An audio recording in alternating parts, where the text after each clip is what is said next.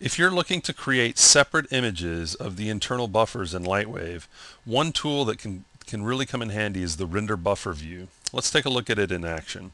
I've got this scene here, and I'm going to go over to Control F8, and under Add Image Filter, I'm going to choose Render Buffer View. Okay, I'm going to double click, and in this panel we've got the different internal buffers that we can choose from here. And I'm going to go ahead and choose a few. Let's choose depth. Let's do diffuse shading, shadow. Let's do specular shading and specular so we can see the difference between those two. And then let's go ahead and do let's do shaded diffuse. Okay, or actually let's go ahead and do shaded reflection. Okay, so we've got a few of these internal buffers and we've checked them. And let's go ahead and do an F9.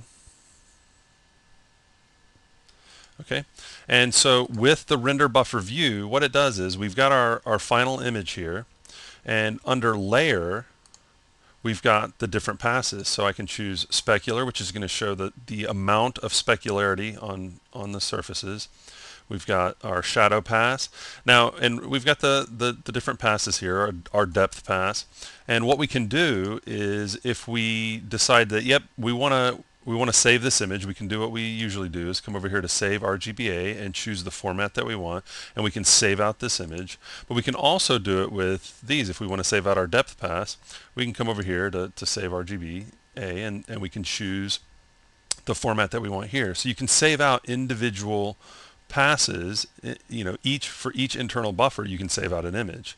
Okay, if you want this to be automated, that's when you'd want to use the render buffer export. But what I've found is if you're just getting used to working with the different passes and you want to know what you're going to get, sometimes it's not a bad idea to use the render buffer view image filter to see what you're going to be getting here, and then go, and you can turn that off, and then go to your render buffer export and set up which passes you want there. That'll automatically save them off to the designated folder. So that's just a quick look at render buffer view, and remember that when you select the different internal buffers here, it's like the different passes, it will display them here in the image viewer.